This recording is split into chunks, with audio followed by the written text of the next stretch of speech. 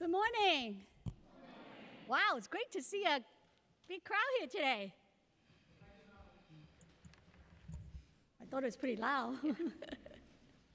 Good morning and welcome. I am Councilmember Margaret Chin, Chair of the Committee on Aging. Thank you all for joining us today for the committee's oversight hearing on senior center model budgets.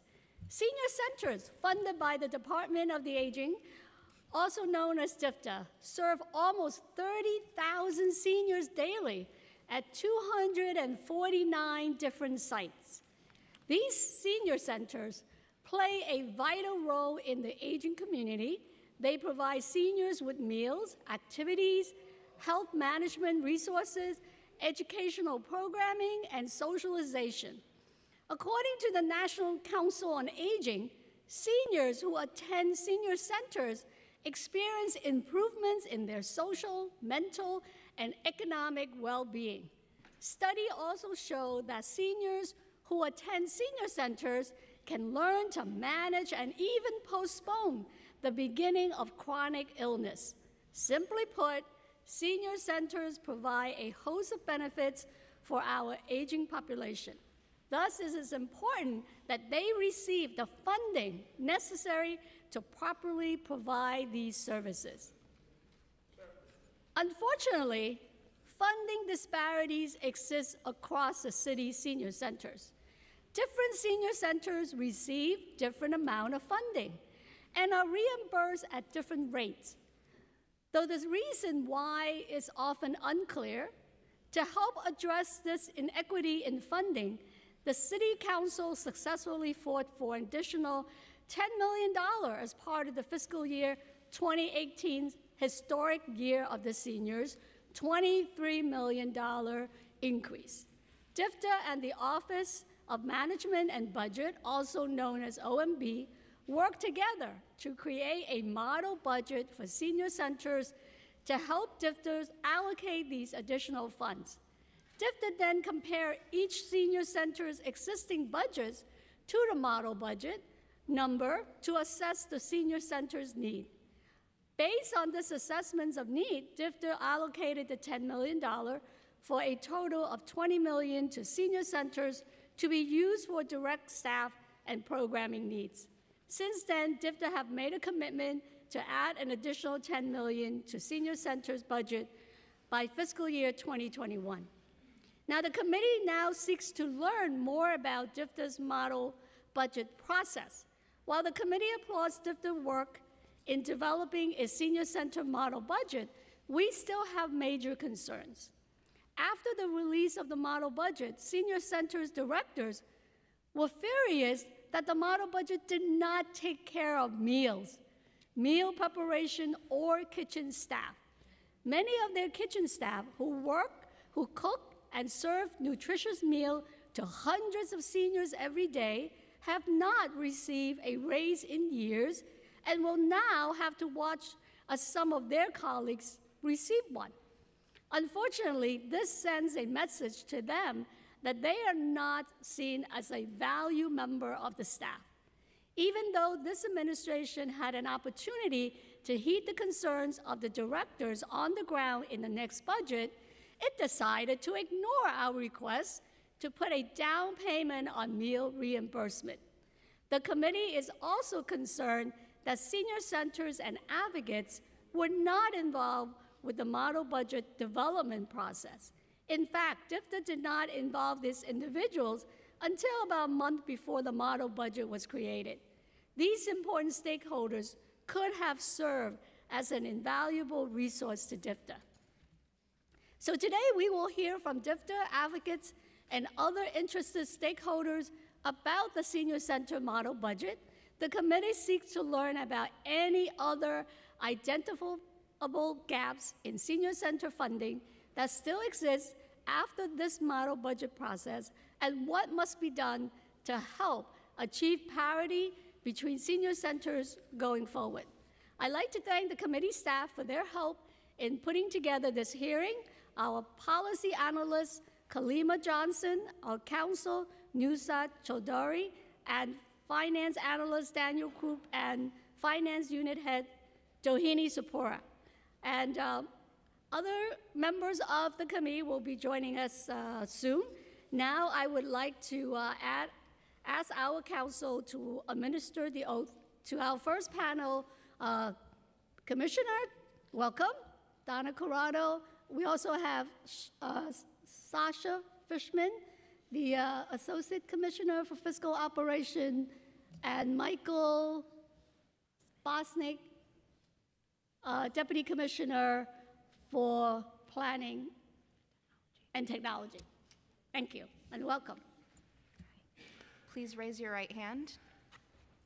Do you affirm to tell the truth, the whole truth, and nothing but the truth in your testimony before this committee and to respond honestly to council member questions? Yes.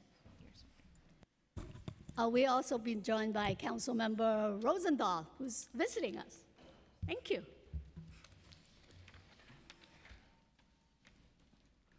Good morning, Chairperson Chin, members of the Aging Committee, advocates, partners, friends and supporters, and DFTA staff. I am Donna Corrado, Commissioner of the New York City Department for the Aging, and I'm joined today by Michael Bosnick, Deputy Commissioner of the Division in Planning and Technology, and Sasha Fishman, our Associate Commissioner for Budget. I would like to thank you for this opportunity to provide testimony on the topic of senior center model budgets. As I mentioned in recent testimony before this committee during the fiscal year 19 preliminary and executive budget hearings, and in line with the administration's broader vision of promoting fairness and equity, the administration has added $10 million in new baseline funds for senior center portfolio starting in fiscal year 18, which will grow to $20 million by fiscal year 21.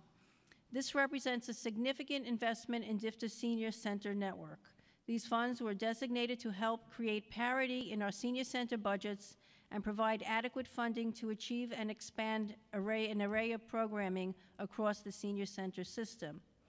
DFTA and the Mayor's Office of Management and Budget, with input from our network of providers and other stakeholders, conducted a thorough analysis of the existing line item budgets and spending patterns across our portfolio of 249 senior centers. As a result, we identified several characteristics that exemplify high-quality programs, highlighting strong leadership and staff, as well as a rich array of health and educational programming. We then compared existing budgets to the funding patterns that support the key attributes of a high-quality program and calculated the need for each center based on where their current budgets compared to this model. The key objective of the model budget has been to achieve a more equitable distribution of available funds among senior centers and to ensure that every center has the funding they need to deliver high-quality services. The model budget reflects that every center needs adequate funding to provide a threshold level of quality programming and to pay competitive wages to attract and retain high-quality staff. The network of 249 senior centers was divided into 5 groups based on an average daily participants, in recognition of the fact that there are certain costs that vary based on the size of the center, such as the need for modestly more staff to run a very large center compared to a very small one. At the same time, the model accounts for certain fixed costs for running a center, irrespective of the average daily participants. The resulting amounts given to each center were divided between an amount for program staff and another for programming, based on each center's area of need. However, funding remained flexible across line items within certain parameters, thus allowing centers to identify their most critical needs and to submit proposals to DFTA accordingly. In March, 223 senior centers were notified of the amounts they will receive for both fiscal year 18 and fiscal year 19. All of the centers receiving this funding have submitted their proposals for use of the funds, and the contract amendment process is well underway. Depending on individual urgent needs, a number of centers propose to allocate a portion of their model budget funds for purposes outside of the prescribed model. DFTA assessed each of these requests on an individual basis to ensure providers had flexibility while still meeting the ultimate objectives of the model. Centers were also permitted to purpose one-time needs for the fiscal year 18 allocation. This was a thorough, year-long process in which many of our external partners played an important role. Ultimately, we believe our mutual goal of equity was met and that the model budget funding will enhance the quality of our senior center programming. We are confident in the soundness of our formula and process and intend to implement a similar methodology for future right-sizing efforts.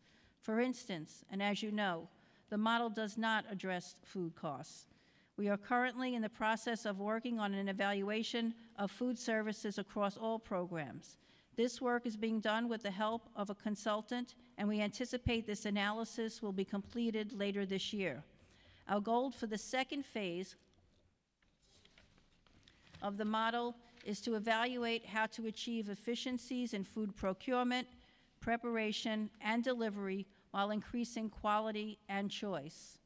I thank you for this opportunity to provide testimony on senior center model budgets, and my colleagues and I are pleased to answer any questions you may have. Thank you. Thank you, Commissioner, and we also been joined by committee member, Councilmember Ayala. Welcome. Commissioner, in terms of the model budget, in a 2017 union settlement analysis found huge disparities in New York City Senior Center funding.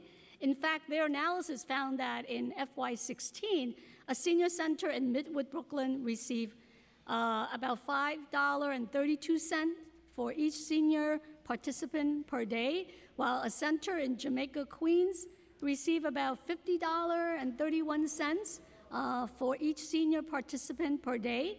So for the record, can DFTA explain why such a funding disparity exists? And then prior to the adoption of the senior center model budget, had DFTA made any attempt to address funding disparity across senior centers? So this whole exercise was about remediating that long-term inequity in senior center funding. Now, there are historical reasons why that happened. The most evident one was through the RFP process, we set certain threshold funding, and then people and sponsors proposed a certain amount for funding, and it was either approved or not approved. But more importantly, there were a number of centers that were not funded by DFTA through the RFP process, and then subsequently a council member would fund the center at a very low rate, and then they would be baselined in later years by DFTA, really just exacerbating the problem. So this was an attempt to look at senior centers across the board.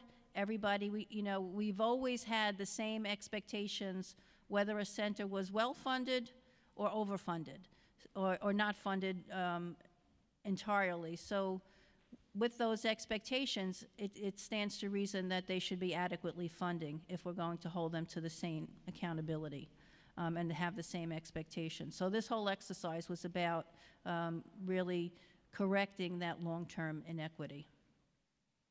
Yeah, I know that in the last, definitely since the last session, the council was able to supplement a lot of the senior center who either overserve or they just didn't have enough budget.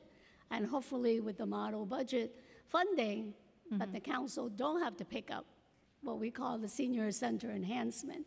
So the senior center model budget provides a threshold of funding, and the council monies that are added to that, what we known as discretionary allocations, provide enhancements above and beyond that. So it was never meant to supplant what council is doing, and if council continues to fund those enhancements, then more program and more enrichment will be had by the seniors. But it certainly was not meant to supplant it. Well, I don't think we wanted to keep funding it, all right? It should be core, those are core services that we really feel that is the administration, DFTA's responsibility, and we're gonna continue to keep advocating for more, because right now, the budget for DFTA for our senior is still less than 0.5% of the city's budget. And we were hoping to get up to at least to 1, but we're still only at half, so we're not done. In your model budget, I know that in the fiscal year, in the preliminary budget hearing, we did ask for the formula, and so we saw that you broke it down to 5 groups. But why is there such a disparity and a gap between, from one group to the other? Like the first block, the difference was like 10,000, but then between the first and the second, the difference was like 48,000. So Michael, our Deputy Commissioner, is going to answer that question because he really got into the weeds in terms of how they were stratified in different categories, but it was essentially based on average daily participants, but Michael can elaborate on that. Correct. As you mentioned, we have 5 different categories based on average daily participants. The middle category is the large category because most of our centers, in terms of average daily participants, group in an average size, a medium-sized center. So that the centers that are the largest centers and the very smallest centers, there are small numbers of centers in each of those groups because they're kind of outliers in terms of our typical center. I did want to ask for clarification. When you mentioned 10,000 and 40,000, I wasn't sure what you were referring to. That's from your recommended total for direct staff and programming.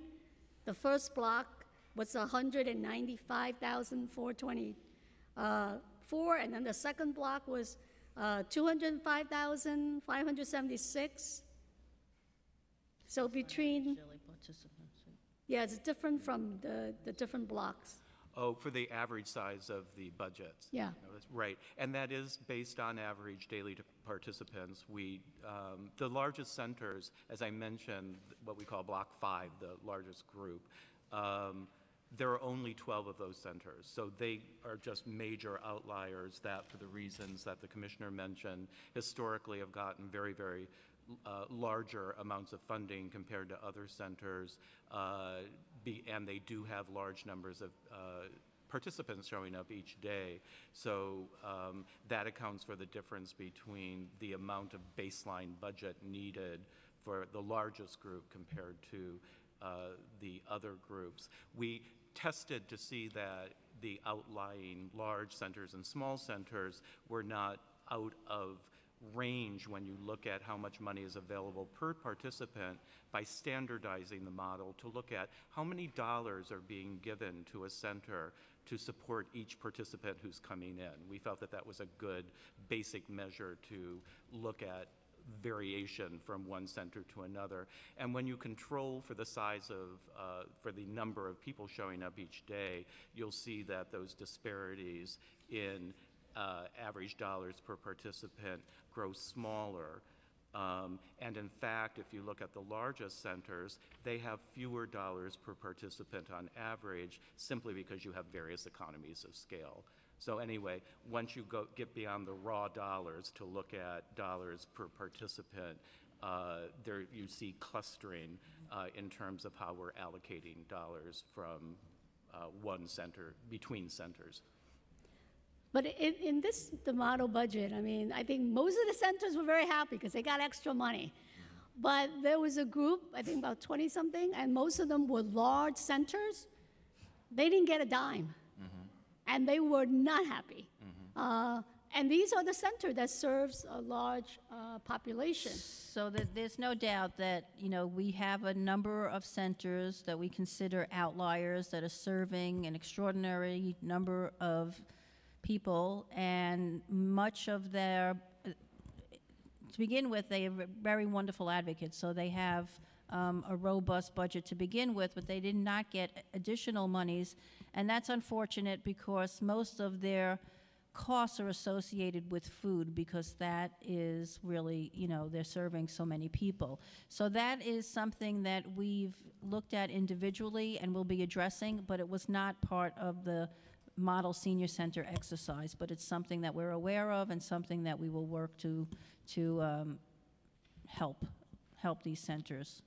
But it cannot be, in all fairness, it was not part of the model budget exercise, so it's not part of this budget amendment. But we do have to acknowledge that, centers that overserve and where we can help fund them for the over-serving, we will do that, and we have done that in the past. We'll continue to advocate on their behalf. So when you mentioned overserved, so what is your, your definition of overserved? What do you consider? So if we, for example, have a contract to serve 500,000 meals, and that's what DIFTA's, baseline funding is for 500,000 meals, and they're serving 750,000, we need to cover their food costs.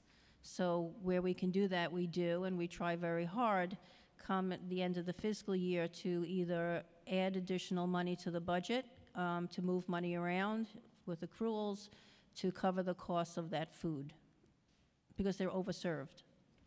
So it's on an individual contractual basis, but there are certain centers in certain communities that are overflowing.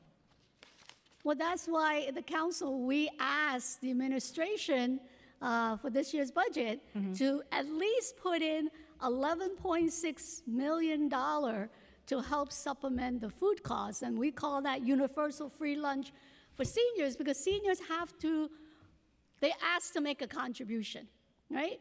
But in all of the centers that I visited, the first line that you have to cross is to pay for the lunch to get your ticket. And I just got something in the email that one of my center is raising the cost from $1.50 to $2. Well, that's a bargain, because in San Francisco, they ask for $5 a contribution. Well, that's San Francisco. We're in New York City. And for the most part, in all fairness, and we may agree to disagree, there are a number of centers, and I'll acknowledge that, where it really is a burden for a senior to give a contribution, and we acknowledge that, and we know where those centers are. But for the most part, and even in low-income areas, and I keep saying this, they're the most generous and they contribute the most. And in some areas with a very high capita, they're less generous for a contribution. But the contribution, number one, is required through the Older Americans Act. We have no choice but to ask for a contribution, and we should be doing that in a way that's, respects the person's dignity and anonymity. And I know we need to do a better job of that, and we've reminded program officers, we just went through this exercise, about how they need to instruct programs to make sure that no one is being coerced in giving a contribution. But the contribution, in fact, is a very important piece, and for the most part, seniors do want to contribute to the cost of their meal. So other than for those seniors who are absolutely impoverished and suffering from food insecurity, they really do want to contribute, whether it's 50 cents, whether it's $1 or $1.50. So we need to collect that money, and it also offsets the cost of the meal. So there's a variation, and it varies from center to center. But I do agree that the centers need to be more conscious of respecting the person's dignity and making sure that they're not coerced, because everyone is entitled to a meal. So universal free lunch is already in existence in essence, and they can contribute or not contribute. No one really knows, and we need to maintain the anonymity, but it is important for most people to contribute something. Yeah, we agree, but the way it is set up, a lot of the centers, they have to collect that money to supplement their food budget. They do. And they're asked by DFTA. And if the money goes down, they have to be accountable to DFTA. DFTA said, how come you're not collecting as much contribution? So I think that has to change. We can ask seniors to contribute in a way that they feel comfortable in doing it, but right now, for a lot of center, it's the minute you walk in the door. And that's why we wanted to really help offset the cost of meal increase by asking the administration to put in the money for this year's budget. And, at the last minute, right before we voted on the budget, they gave us $2.8 million for home delivered meal. Right. I'm grateful for that. But we asked for $4 million, and there's still $7.6 million that we've asked for the congregate meal. And we're going to have to keep pushing for it because the model budget did not take care of the food. Right. So that is something that, when OMB tells me, oh, it's going to be taken care of in the model budget, I was like, well, you didn't take care of it. Well, if they told you it was going to be taken care of in the model budget, I think that was factually incorrect. But we are being taken care of in this phase 2 of this model budget process and this whole looking at food service in general and coming up with ways that we can increase the quality, the quantity, and also the amount of choice and accountability. And part of that is how we collect contributions, how we order food, and we can use some modern technologies to help advance that. So how soon will you be able to finish that study? Or This study is ongoing, and it will hopefully be finished by the end of the calendar year. End of the calendar year, which end is of this year? by the first of the year, yes. I'm not sure I'm going to believe you, Commissioner. Maybe it's not DFTA, but even with OMB, they drag their feet on this model budget. And it was almost the end of the fiscal year that the centers were It's a getting work the in money. progress, but it is being done. We're going to keep on pushing. But I'm going to ask my colleague to ask some questions, then I'll come back. Sure. Councilmember Rosenthal? Thank you. Thank you, Commissioner, and to your staff for doing this work.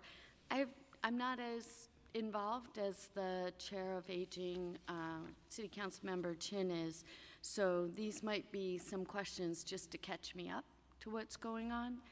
But I'm wondering, first of all, if when you did the model budgeting, if you felt constrained by the $10 million allocation. In other words, when you did the model budgeting, what was the total need? And did it land over 10 million? And then I'm going to ask you, is that the reason why you took out the cost of food? Yeah.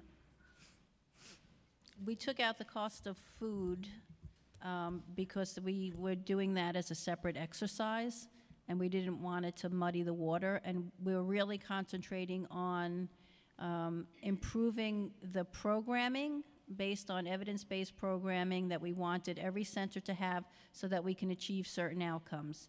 And also, we wanted to be able to recruit and retain staff. So that was our priorities, phase 1. That's not to say that that we don't need to address the whole food issue. We do. It's a separate exercise. And we just didn't want to muddy the water, and it was a good start. So you want to expand on that? Should I expand a bit? Right, as the commissioner said, in order to make sure that... So, I'm sorry to interrupt. Uh-huh. So what's the total need? When you did the analysis with the, for a model budget, what did the total need come to? It came to 21 million, less whatever the food cost thing is. 21 million Right. less. Which will be phased in over a period of time. Sorry, just stay with me. It's early in the morning.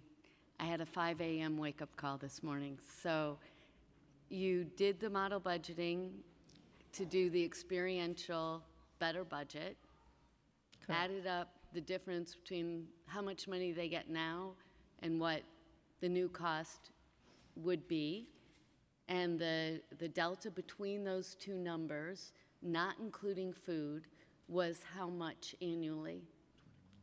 21 million, which is magically very close to the $20 million that you have been allocated annually. Just noting that. And then for the wage differences, in order to hire experienced people, does that involve contract negotiations at all, or are these all through the CBOs, just the choice of the director as to how much to pay people? So some agencies do have collective bargaining. Most of them do not. And we put in enough so that they can do and have the flexibility to either raise their staff, give them raises, or hire staff at a higher starting salary. Are you assuming that across the city, people with the same titles will be paid the same wages? I'm not assuming anything, because if you look at what the contract titles are very different from what the agency titles are. But essentially, within reason, I think that the job functioning tasks are the same, and that they should be basically more equitable. So in your doing the analysis, did you equalize that? We gave them enough money to pay salaries which we thought were fair. But we didn't target into a particular dollar amount because it's not collective bargaining. And we don't control what sponsors pay their staff. We cannot do that. And some of them do have collective bargaining issues. So we're working that on a case-by-case basis. Yep. And did you, could you identify for each of us council members the senior centers in our districts and how much more funding they got, and what in doing the model budgeting, what that was intended to cover, whether it be programs that weren't provided or some sort of staff allocation? Yes, we do have or- that level Yes? of analysis, and we'll be able to meet with you. You have that? Yes, we do. Committee has it. And did you do in that analysis any thought, any thinking about the food costs at all? Or is that an analysis you haven't done yet? It's an analysis that we're in the process of doing, but no, it is not included in the Model Senior Center exercise, no. The reason I say that is because we can talk about it as an existential exercise, but at some point it turns into money in the budget, and I'm wondering if, when you plan to know what that cost would be, so we can all engage with you to make sure those costs are covered. So we are in the process of doing that, and we hope by the end of the calendar year that we will know better what that cost is, and how also we can realize more efficiencies to offset that cost, and then what the difference will be. I'm sorry? So You're looking what the for net cost would be. efficiencies that may offset the cost of, the actual cost of food for people? Of food service. We're looking at it in totality. We're not just looking at the food service workers, what their hourly rate is, of course. We're looking on how we can modernize food service delivery altogether. So it's much more comprehensive exercise than just looking at what to pay the food service staff. Got it. So when you did the model budgeting, you took out the entire kitchen portion, staffing, the cost of food. We took out the cost of raw food and catering, and we did not account for an increase for the food service staff. And as Correct. you're thinking about it now, are you making accommodations for religious differences? For example, centers that serve all kosher meals. Our intention is to expand the number of choices and the mechanism by which we serve food. So it's more, basically more choice, more accountability, and a better experience for the consumer.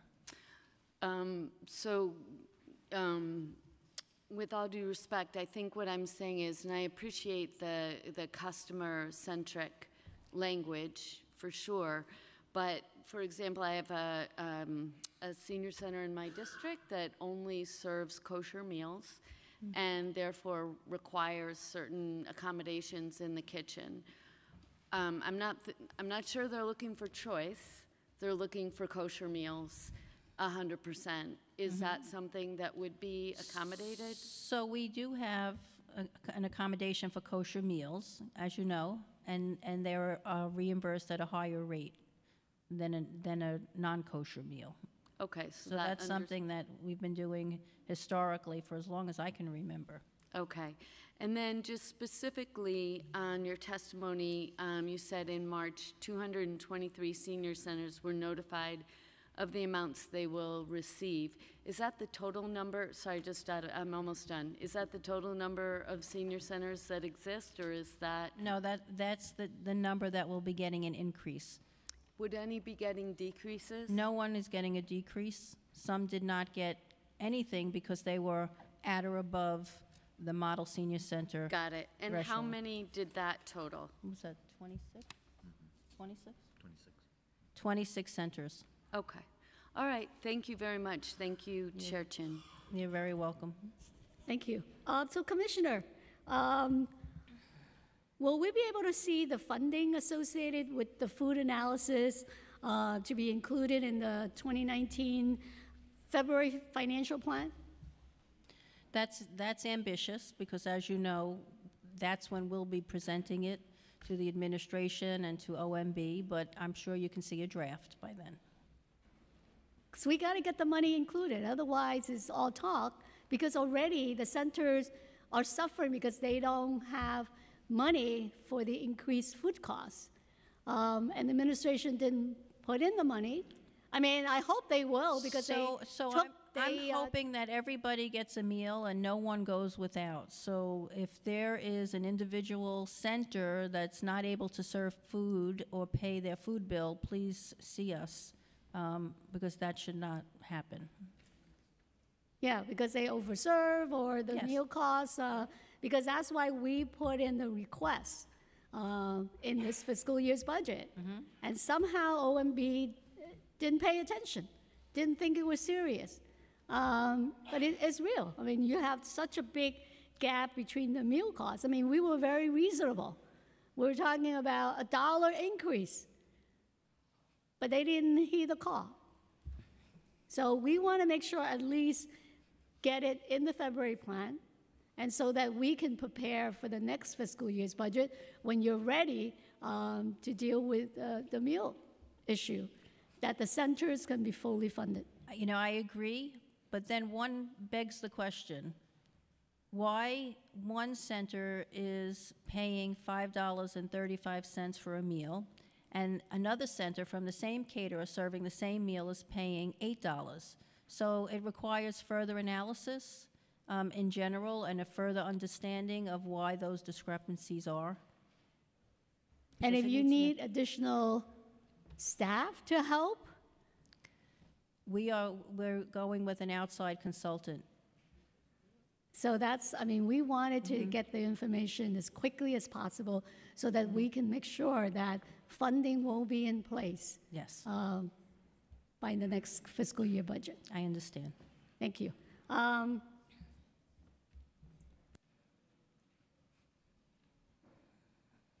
Councilmember Ayala, you have a question?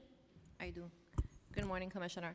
Good morning. I guess my question is really around salary concerns that I have for the staff that work at these senior centers. And you mentioned that that was considered as part of the formula used to determine how much was going to be allocated to each senior center.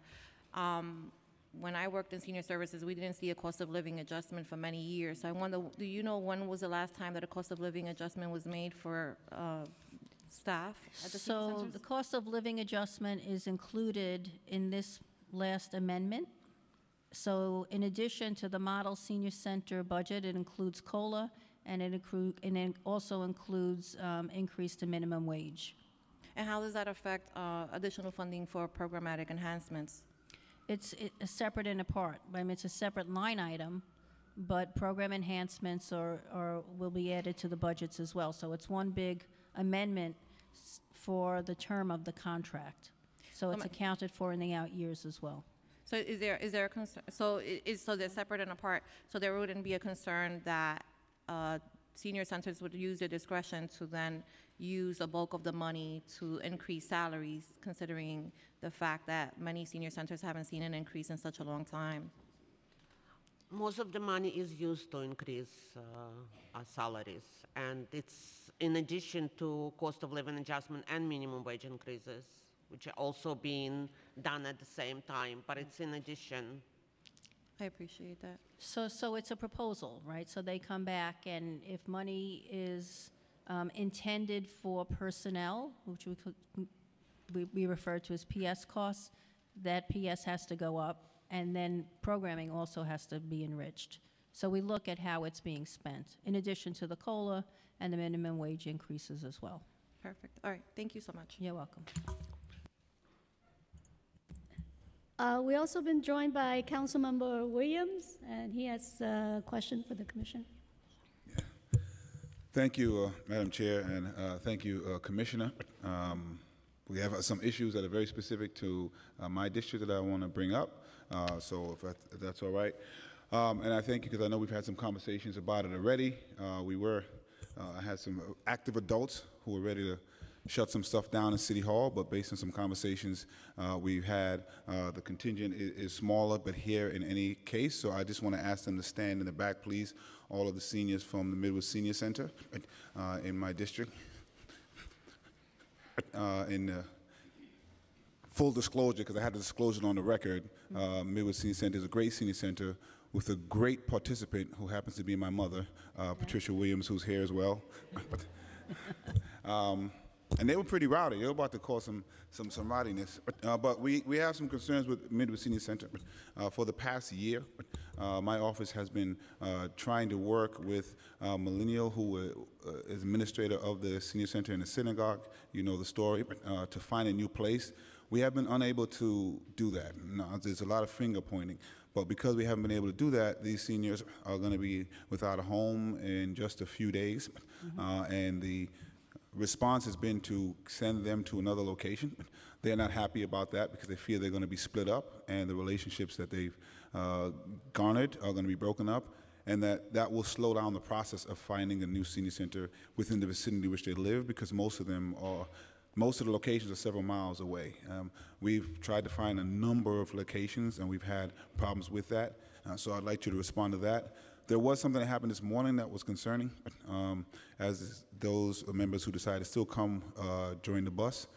Some DFTA people showed up trying to get them to go to another senior center. It seemed a little bit intimidating, and so I just wanted to be concerned. I just wanted to ask the first question: why was DFTA showing up this morning when they never have showed up before? Right, so we've had DFTA staff there for a number of days trying to coordinate, at my request, a smooth transition during this, unfortunate time that they are being evicted from their senior center. Nobody's fault here, no finger blaming. That was a court order that they have to leave the synagogue, unable to establish a new site before the eviction. So to make this transition as smooth as possible, we asked for the other centers to come in and transport seniors to centers and do basically open houses for the day so that they can senior center shop.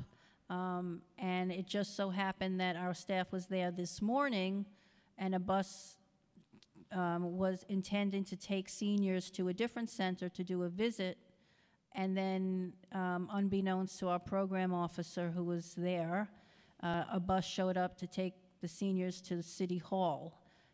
So the buses, they thought were going to be filled up to go to a center for a site visit, another bus showed up in their place, and they were going to City Hall. So the program officer was just a little surprised, and I'm sure she was encouraging people to go on the bus that would take them to an alternate site. So that's just unfortunate timing. No, I'm sorry, it wasn't intentional or intended. We're trying to have a very smooth transition. At least that's what I'm being told. I wasn't there. Ma, no. I don't know that. Y'all wonder where I get it from. Okay, Ma. So I wasn't there. So if you want to, if you want to refute that, that's what I was told this morning. Because when I got the message that DFTA staff were there trying to discourage seniors from coming to City Hall, I kind of scratched my head as well, saying, why would we do that? Because seniors can certainly do whatever it is that they want to do. It's we encourage them to be advocates and to do that. So I apologize on behalf of my staff if they discouraged you from doing what you need to do, and that won't happen again. Thank you very much. Apparently, there's differing opinions. I'm sure I'll hear about later. But if we can also get to the meat of what's going on and how we're going to ensure that not just these seniors, but all of the seniors who are home now will remain together even after, while we're trying to find a new location, one, and of course, trying to find a new location very quickly. Right. So we're working with Millennium, who's the sponsor, on identifying a new location, and obviously we have one under review currently, and we're working with them. We have to do our due diligence. That's our job. So we will be working with them and doing what we hope, buying some time with their contract by keeping it open. But what we can't do is if there's no services at a center and there's no site, we can't necessarily continue to pay staff in perpetuity. So we have to have a reasonable timeline in which to find a new location. And in the interim, and as you know, if they find a location, it needs to get not only DFTA approval, but also needs to be renovated and make the accommodations for a senior center. So we're in the process of doing that. We have identified a site. It's not ideal, in my opinion, but it may have to be good enough, and hopefully it will work out. I'm not going to say one way or the other because it's still under review. And we'll try to expedite that renovation with a new landlord. But if it doesn't work out, we're going to have to continue looking. Just to put two things on the record, I appreciate the indulgence. One, with the contract, because that was something that was strange. We've been trying to work this out for a year. We haven't, and then Millennium found out they wouldn't have the contract because they couldn't find the space that we feel we didn't get help to get. And so we're saying now that they will maintain the contract and funding for at least a couple of months, I guess, to try to resolve this. And then second, are we going to be able to, if we need to, if we find a temporary location that makes sense, have assistance so that they can remain together during the time? So we have 7 other senior centers and options. Then none of them are ideal. They're not the center, but they're in somewhat close proximity. And if seniors want to go together to those centers, I'm sure they'll be happy to accommodate them. But that's the senior's choice. Many seniors may feel comfortable in one center and not another center, but there are other options, and we're really bending over backwards, working with those other senior centers to make those accommodations.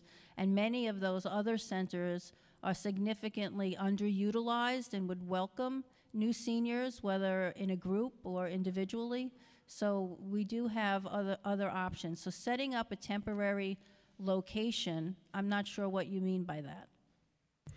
Well, so definitely, if we find a temporary... The proposal was to set up a temporary location in an existing senior center, which is a great idea, right? So if they want to all travel to a particular center, that's fine, but that does not mean that they're going to get double the funding. So I don't want to take time, so I just want to get the second part of it. I'll speak to you about this part offline, because some of those areas that you mentioned are far away, right? And so that does cause a problem, and we're trying to keep them together. So I'll talk to you about that after. Just want to make sure I had it on the record. But in terms of the contract for Millennium, that it sounds like they'll be able to extend at least for a little while while for a little while. Okay, do we have a time frame? We're working with that on a month-to-month basis. On a month-to-month basis. But I can't do that very long. If there's no physical location, we can't necessarily pay them for a I appreciate it. I just want to put on the record that there's no physical location. We've been trying to get that for a year, so I don't want folks to be punished for something that is not their fault. And frankly, I'm not sure that DFTA has helped expedite at this time. So I just want to make sure that's on the record. I want to thank the chair for indulging me at this time, and thank my seniors and active adults. I apologize. My active adults for coming out today, and for my mother showing exactly where I get my fire from. Thank you so much. Thank you. Thank you, Councilmember William, and thank you, Mrs. William. And we're going to work very hard. I mean, we should all work together. If my office could be an assistance, we'll work together to make sure that the seniors are taken care of.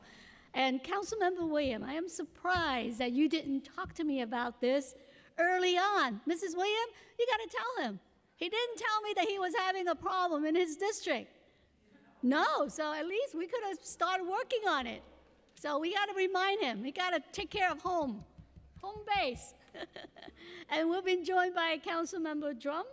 Welcome. Our Finance Committee Chair, who fought very hard for our budget this year. Thank you.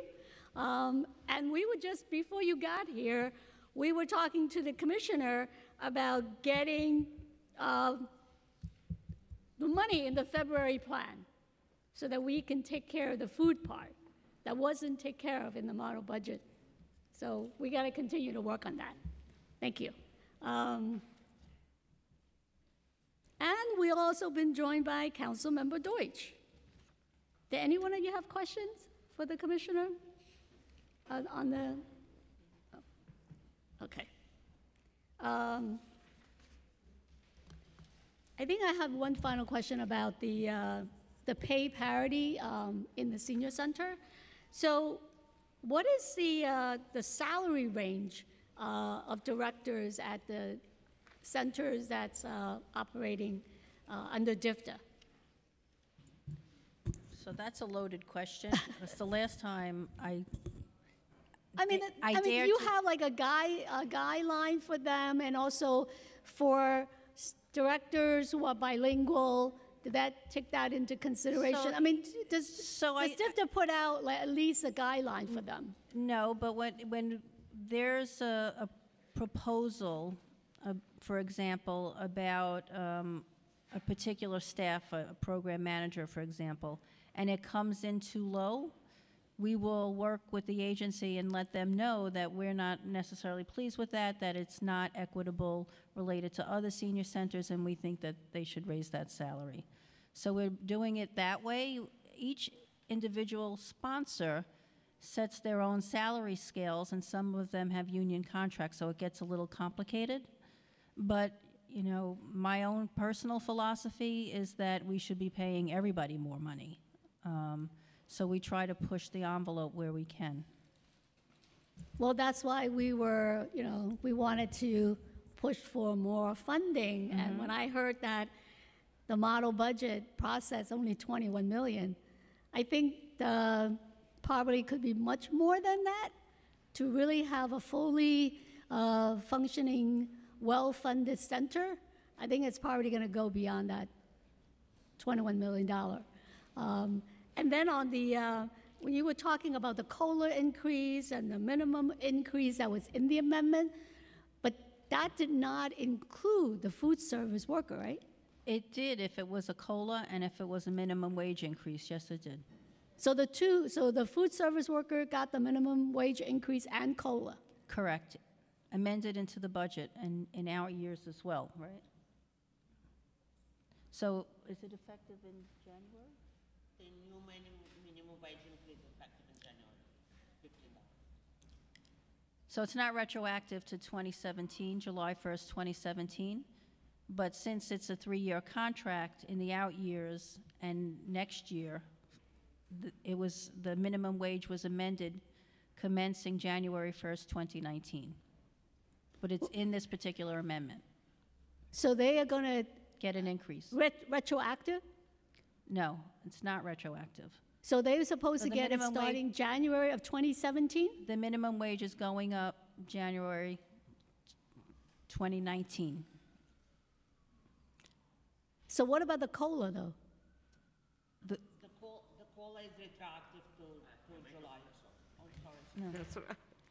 Not used to talking to microphone. The COLA will start in July? In July 2018, I just wanted to see if the food service worker at the senior center, are they going to be getting any kind of increase? yes, they did. They have gotten both COLA and minimum wage increases. But they will get it starting The COLA in... is effective in July. The minimum wage increases, the next minimum wage increases are effective January 1st, January 1st, 2019, yes. So they will get it in July for the COLA, Yes. in January for the minimum wage increase. But right now, they didn't get anything because they were not included in the model budget. They have gotten COLA and minimum wage increases this current fiscal year as well, and fiscal year 17. It's an ongoing process. It started with going up from to $12, then to $13.50, then $15, 2%. on each salary in between. So they've been continuously getting it, them as well as other center staff. And so that is, just happens to be included in the same amendment, but that has nothing to do with model budget. Okay, so they still didn't get anything in the model budget, but they will get for whatever they are entitled to in terms of COLA and minimum Yeah. wage Correct. increase. Okay. All right. Do we have? Councilmember Deutsch. No question. I just have a few comments. First of all, I want to thank our chair for her advocacy over the budget, fighting for our senior population. It's really an honor for me to work with our chair and my colleagues in the Aging Committee over the last 4.5 years. And I want to thank you, Commissioner, for everything that you do. And I just want to remind our senior population that today is the first day of the summer season. And I want to remind you, I actually don't have to remind you because today I think it's in the 80s, but we're going to have a hot summer. So just to remind you to look out for those cooling centers, and if you don't have an air conditioner at home, please do not hesitate to reach out to your elected officials to use their offices as a cooling center, and as well as keep staying cool throughout the summer. So unfortunately, every year we hear of some tragedies, so it's important to remind you of that and always check on your neighbors, the elderly and disabled neighbors. In addition to that, I'm proud that I was able to advocate with the Parks Department to put Moby mats at the beachfront, along with my colleague, Councilmember Mark Traeger, to have Moby mats throughout the Coney Island beach.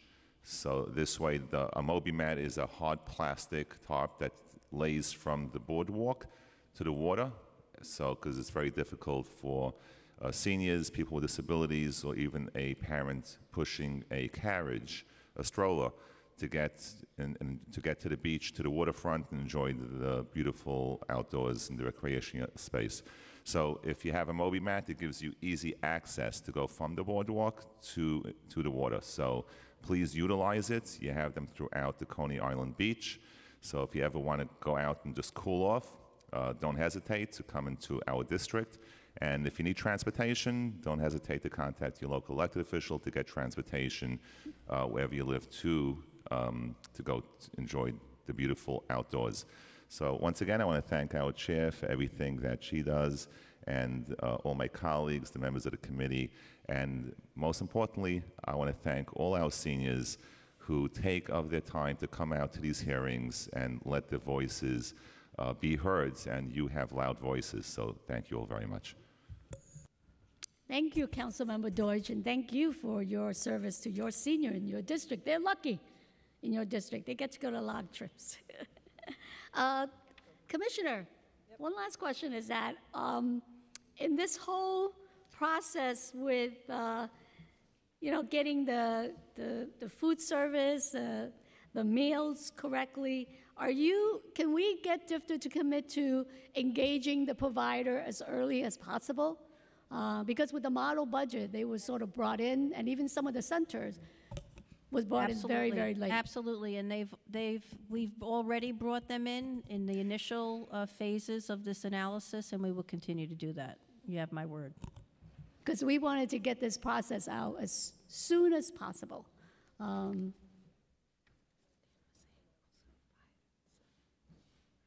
think,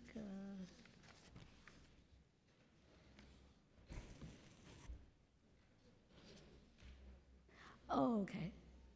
I know, I want to let you go so that you can go watch your dad. Well, your dad is not performing, your uncle is. At a senior center, they're putting on a show for the commissioner. So, in terms of the model budget process, are all the senior center, the 249, are they all done? Have they did all the amendment for them? We have an update.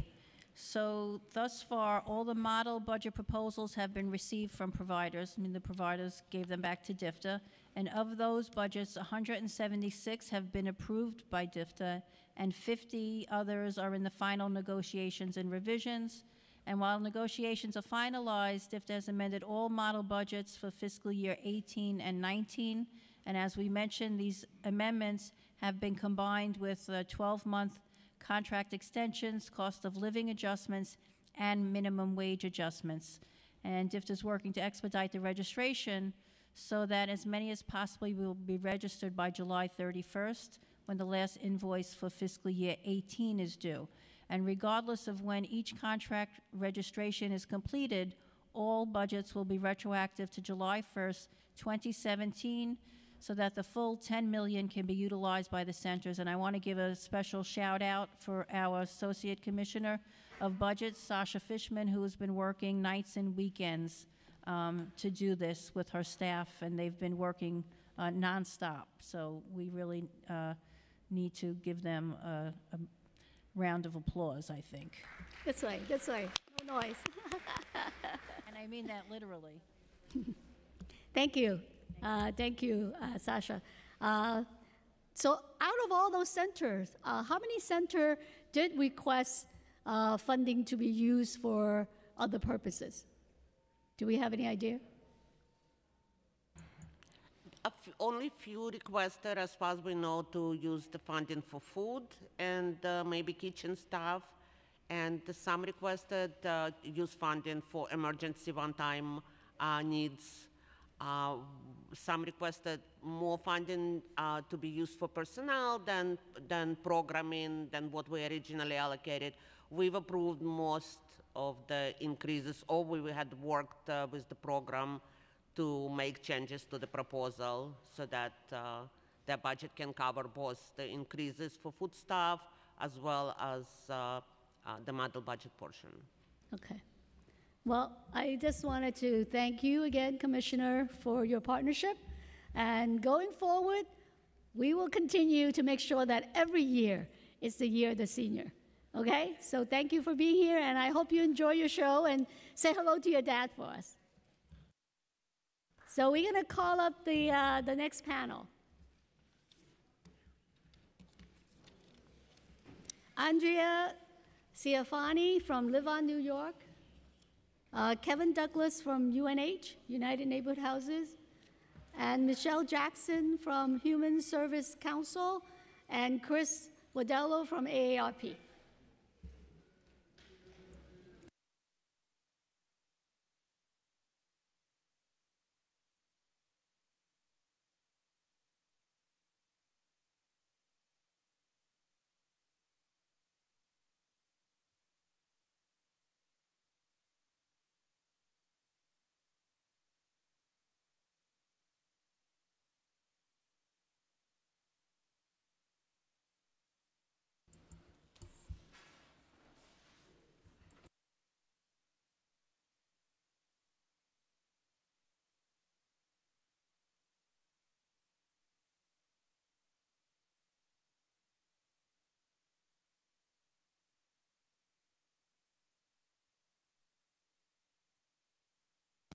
You may begin. Good morning, Chairperson Chin and the Committee on Aging. Thank you so much for allowing us the opportunity to testify about the DFTA model budget. My name is Michelle Jackson. I'm the Deputy Director of the Human Services Council, a membership association comprised of about 170 human service organizations and coalitions across New York City. I am not a DFTA expert. You will hear from people much smarter than me about the model budget and senior centers today. I'm opening things up to just provide a little bit of context about the sector overall and how all of the coalitions have come together to really advocate for increased funding and process changes to make the human services sector stronger and better able to deliver quality services. So decades of underfunding have really stripped the sector of the ability to provide quality services and have left a lot of the sector really wondering about their financial stability. And as you've already explained today, that is definitely true of the senior centers and other senior providers. About 20% of human service providers in New York City are insolvent based on their books, and over half report that they don't believe that they'll be able to meet their increasing need in future years. And so we've done a lot of work in this area and have come together with what a group called the Human Services Advancement Strategy Group that's comprised of a lot of the major coalitions in New York City, including Live On and United Neighborhood Houses and others, and to really come together and talk about how we need to lift up the sector. And how we got to this place is not a new, it's not a new problem. It's really decades of underfunding, kind of process changes that actually start really at the RFP process. The RFPs are not designed with providers at the table and people who have an expertise to talk about what's working on the ground and what isn't, what are real rates for food or other costs, and how those costs go up. So a lot of RFPs are coming out and have come out that don't cover the full cost of services, and nonprofits are asked to make up the difference. The next step is there's rising costs. A lot of these contracts last for 5 years or longer, and often it lasts beyond the duration of the contract initially because it takes a while for the RFPs to go out, so providers are asked to extend their contracts, and rent and other things in New York City go up every year, and the contracts don't reflect, and there's not really a vehicle for those increased costs to be reflected. So by the time you get to the end of a contract term, the gap in funding has just increased. Then you add process issues like late registration. The controller's recent report shows how bad late contracting and which therefore means late payment, is in the human services sector. This creates real cash flow issues for nonprofits, and also it can cost them money too, right? So some of them take out lines of credit and things like that.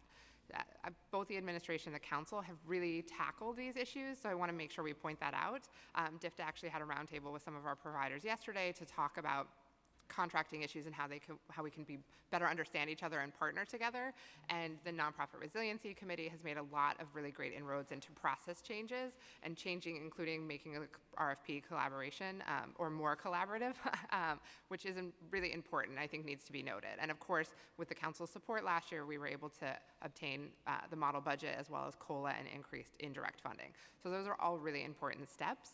But we are seeing, particularly the model budget, we were excited to see that this was an opportunity to address contract by contract. Every contract's uniquely underfunded, but I can guarantee that they're all underfunded. And so the model budget was an opportunity to address that and to get at some of these chronic underfunding issues. And as Councilmember Chin has already pointed out, there are issues with the DFTA model budget as well as others. I'd like to point that ACS's model budget, providers and coalition groups have said that that one went pretty well, and so I think there's a model that could be used in future years if this is something that continues.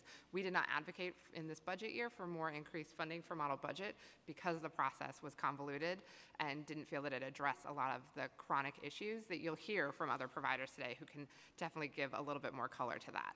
So going forward, first, to address the late registration issue, we're asking for a SWAT team to be put into the city agencies to clean up all of these delays in registration. We're nearing the end of the year. This also includes all of the amendments for the COLA, indirect, and model budgets. We have about 10 days left in this fiscal year, and a lot of those registrations, while now that they're sitting either with the controller's office or the city agencies, are not registered yet, and that needs to be fixed. We're also looking for, in this funding year, although it was not included in the budget, while it was included in the council's response, though, was we need to see increased funding for occupancy costs, for fringe rates for providers. We need to continue to see increases in indirect rates, and then there needs to be some of these larger systemic issues that are addressed through process changes at the city agencies to make sure that late payments and RFPs that go out in future years are actually meeting the needs of providers and the people that they serve. Thank you. Good morning. I'm Andrea Chanfrani. I'm the Director of Public Policy at Live On New York. Live On New York's members provide community-based services to over 300,000 older New Yorkers annually. Many of them are here today, and you'll hear from a little later.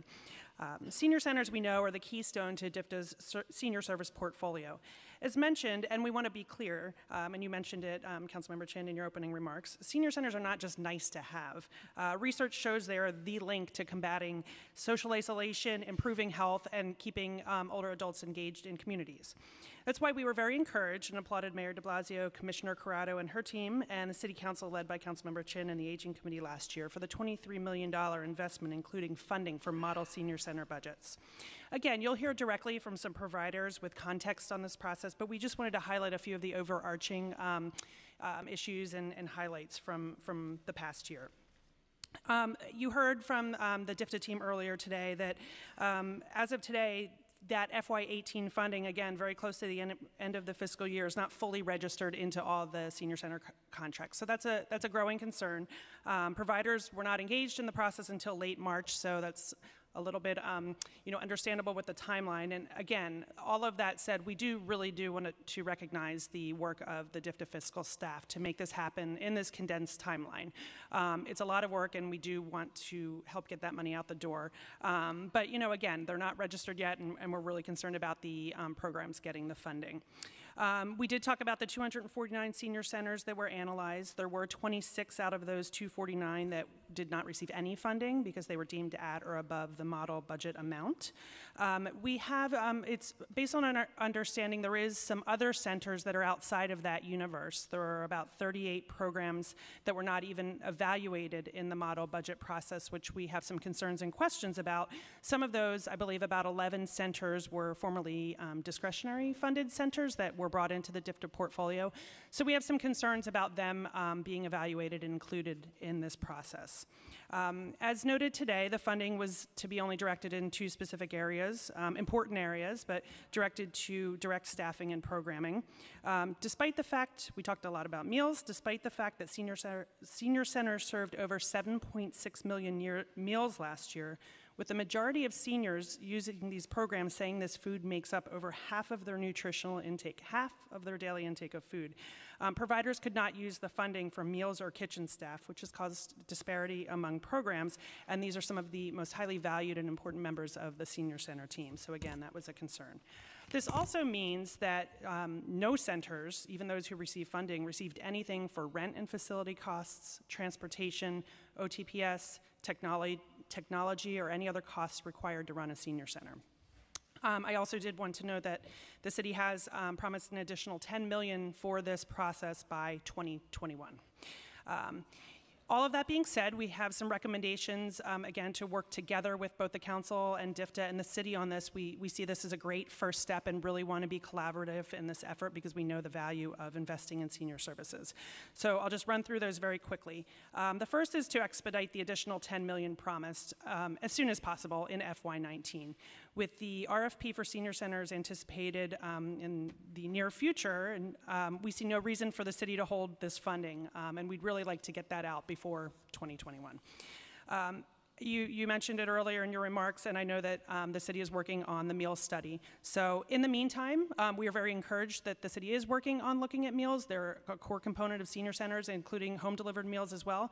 But we know that the city is spending 20% below the national average on senior meals, which means they're paying for 4 out of every 5 meals, and providers are picking up the cost. We did ask for funding and advocate for funding in our More Than a Meal campaign in FY19, which in itself was just a first step to support providers while we wait for the work of the meals program to continue. So we really would like to focus and encourage funding added as soon as possible to support higher costs of providing meals, including kosher, halal, and other culturally competent meals.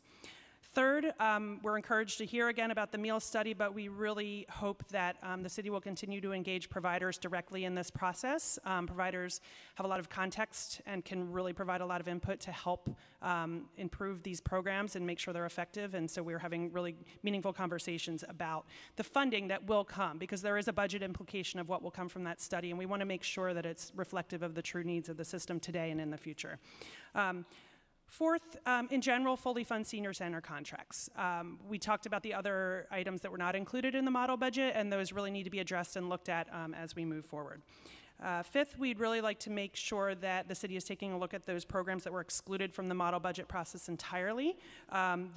Many of those are centers that are held to same standards, and if the purpose was to right-size contracts and promote fairness, we'd like to make sure that those are addressed accordingly. Finally, we'd like to echo Michelle's comments on supporting the agency-wide investments in the human services sector. We really believe, and we see it every day, that our aging services system is at its best when professionals are using the people power to serve older New Yorkers instead of navigating contractual bureaucracy or wondering when the funding is coming in for the work that they've already done. So we support HSC's asks for the investments in the human service sector, and we really look forward to working with the city on those issues. I wanted to close with one of the quotes from our postcard campaign. We ran a postcard campaign this year where we had thousands of seniors who sent postcards to many of your offices. I'm sure you got stacks of them, as well as to the mayor, to really talk about why New York is a great place to age. And we believe that, and we look forward to working with you all to make it better. And I think this quote really kind of sums up most of the seniors that responded to that campaign talked about their senior center, and it's why we're here today. And this is just one that really, I think, illustrates the value of what we're investing in when we talk about investing in senior services. A senior from Speaker Johnson's district who visits Project Find said this: "Centers should be open so that seniors can have a meal, meet other people, including seniors. The centers offer internet access to look for jobs and activities to keep up with friends. The center also offers a sense of community and belonging. Psychologically interacting with other people helps stave off depression and suicide. Centers offer opportunity to keep learning, keep the brain active, making new little brain cells. It is important to have a safe, clean place to go, just like boys and girls clubs. Seniors are just big kids, essentially." And we really believe that older New Yorkers are driving the city forward, and we want to continue to support senior services, and we look forward to working with you all to do that, to make New York a better place to age. Thank you. Ditto. So good afternoon, or good morning, I suppose. My name is Kevin Douglas. I am the co-director of policy and advocacy at United Neighborhood Houses of New York. I want to first thank and recognize you, Chair Chin, for your fearless leadership for many years for the older adults in New York City that led to actually the investment that we saw in the model budget for older adults. And obviously also want to thank Councilmember Ayala for your leadership on the Geriatric Mental Health Initiative, Chair Drum for the Finance Committee leadership that led to the inclusion of home-delivered meals in partnership with Chin, and also Councilmember Traeger, who's been a real supporter for older adults and immigrants here in the city. So overall, we're very pleased that the administration made a really historic commitment to investing in the senior center system and DIFT at large, because that hasn't been done in a real way for a long time. And so I want to preface everything else I'm about to say with that acknowledgement and appreciation to the city.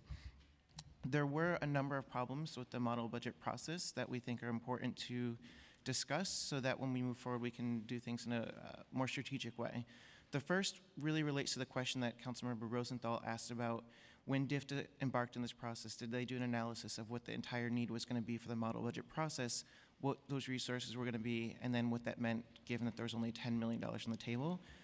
I share her surprise that the total amount of need to right-size the system was the exact amount that the city had committed to the process. I think really what we expected was a $10 million investment was not enough to right-size a senior center system of 250, roughly, providers that were serving thousands of older adults every year.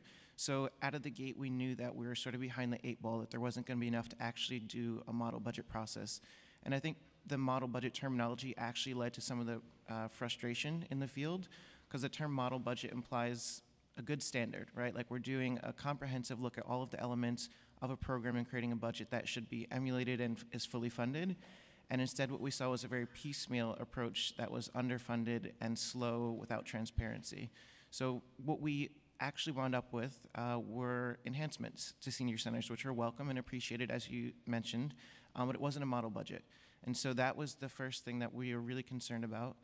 We echo Andrea and Michelle's request to expedite the additional $10 million, because we know those are at a minimum required to do this right. We'd asked for it to be done in this fiscal year, and we're disappointed it was not. We still call for the administration to invest those funds. Moving past the sort of question of money, because we always want more resources than the city's going to be able to commit. The process itself was significantly flawed. There was a real lack of transparency throughout this process. Neither providers or the associations that represent them were engaged over the course of the year in a meaningful way to get feedback with this universe of dollars, what is the best thing we can do? And it really wasn't until March, as the commissioner testified to, that providers were told how much money they had and what the eligible uses of those would be. So we were 3/4 of the way into the fiscal year before anyone really knew what was happening. DIFT has talked about this sort of 5 buckets of providers. We still don't know what the methodology was. We don't know what the funding levels are. And as you attested to with the union settlement report, providers don't understand why they got the amount of money they got, particularly if they have more than one center, or discrepancy between the two. So we're really disappointed that there wasn't a back and forth with the field to really understand this. And as Michelle talked about, in the ACS prevented budget model's budget, there was over 10 meetings with providers to understand what their needs were and how to use the funding effectively, in addition with several of us up here, the Human Services Advancement Strategy Group, to talk about the process. So assuming that we get the additional $10 million cities committed, we'd really encourage DFTA to work more closely with both you and providers and associations to really make sure the funding is used correctly. Moving forward beyond sort of process, beyond sort of transparency, was the actual lack of flexibility. So we knew because there wasn't enough money that they weren't going to be able to do all elements of the model budget, and it was really frustrating that the food costs were left out. We've heard from the minute this became public that food costs were not going to be allowed. Our providers were like up in arms and like wanting us to be up in arms with the city about this because that was what they thought was going to be one of the most significant needs for their centers. You had asked how many providers actually requested to do food costs, and the city correctly answered only a few. What they didn't say is that only a few did because when the process was launched, they were told they couldn't ask for it, and it wasn't until around April where they issued a clarification in partnership with OMB to say, actually, you can ask for it, but only if you meet this like super high threshold. And the threshold was only for new expanded programming or significant changes, not to rectify existing underpaid staff or underfunded meal programs. So just want to note that there was a much greater need for the investment in food services than was reflected by formal requests because of the signals that were sent to providers. So the last thing I'm just really going to echo Michelle as well. This is not all on DFTA, right? So there are significant problems with human services contracts across the board, so it was very hard to do a model process on top of a system that was not working to begin with. So we really echo the call to make sure that the city is doing a better job to bring all contracts up to fair indirect rates of at least 15%, bringing the fringe rate up to at least 37%, making sure there's increases for occupancy and insurance. And when you have that baseline, then you can build a model budget on top of that, presuming that you actually put the full amount of money in there. So again, you know, this is sort of a critical analysis of the process, which we think is important, but just I'll end with sort of a note of appreciation again, because this doesn't negate the fact that the dollars were, in the end of the day, an enhancement that the centers did make use of and are grateful for. And this is really coming from the spirit of let's figure out how we do this better moving forward, building on the examples that ACS and other city agencies took. So thank you. Good morning, Councilwoman Chin. Chairwoman, thank you for the opportunity to speak today. My name is Chris Widello. I'm the Associate State Director for AARP here in New York. And thank you to the members of the council that are also here to hear our testimony. I represent 800,000 AARP members that are in the 5 boroughs, and I'm really happy that a number of our members and volunteers were able to join me here today for an important discussion about model senior centers. I guess the bad part about going last is everybody took all the good stuff. So I certainly want to echo all the points made by my colleagues to my left. And this is really appreciate that OMB and DFTA and the administration have taken this approach, but we need to get it right. And also make sure that, these costs that senior centers are forced to, deal with on a regular basis are part of this conversation. Otherwise, down the road, we are going to have some serious problems, and I'll sort of reiterate some stats that you've heard from me a number of times. And expediting that next $10 million is incredibly important. In a budget that rivals that of 36 other states in size, it's hard to believe that the DFTA budget is less than half a percent. And we know a few things, right? And I know Council Member Vallone is fond of this, that every day, and it will happen for the next 10 years, 10,000 people are going to turn 65 years of age in this country.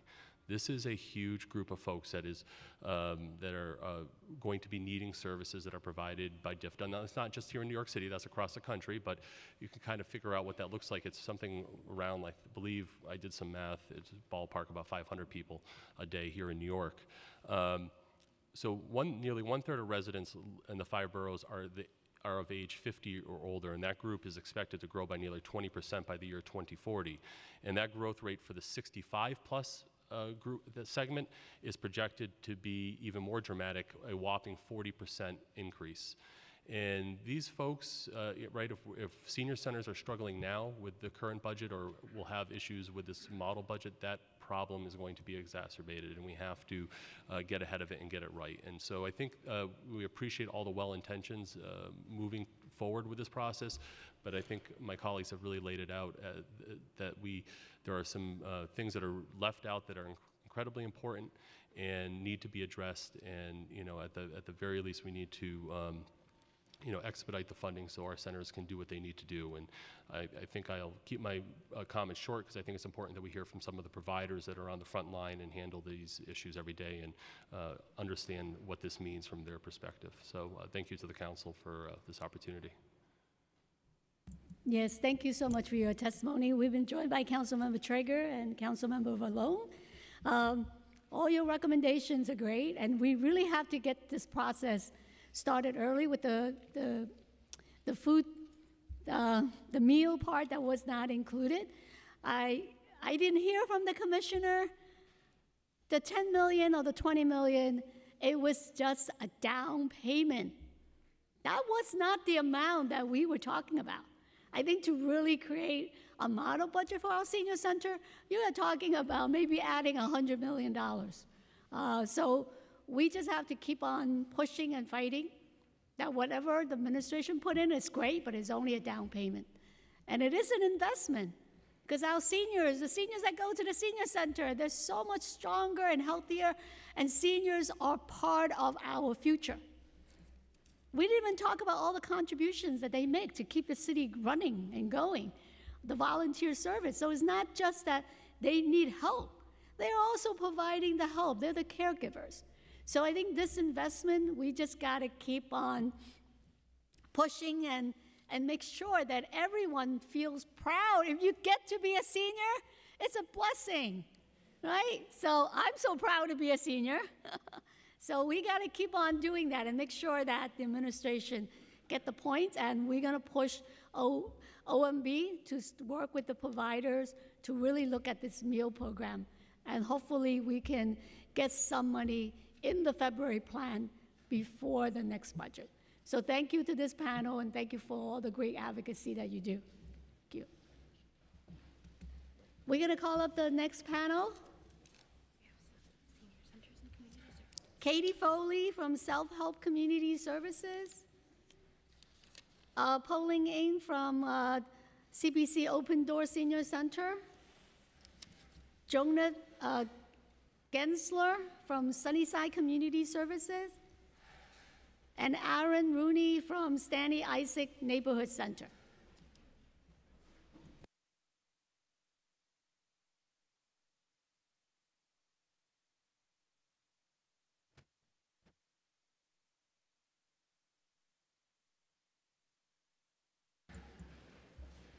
I just want to thank all the AARP members for joining us this morning.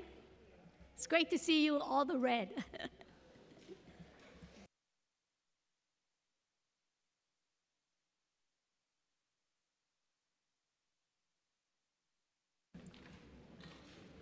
Okay, please start. Hello, my name is Katie Foley, and I am the director of... Make sure you press the button. See the red? Yes. It is red. Is this better? Okay. Hello, my name is Katie Foley. I'm the Director of Public Affairs at Self-Help Community Services.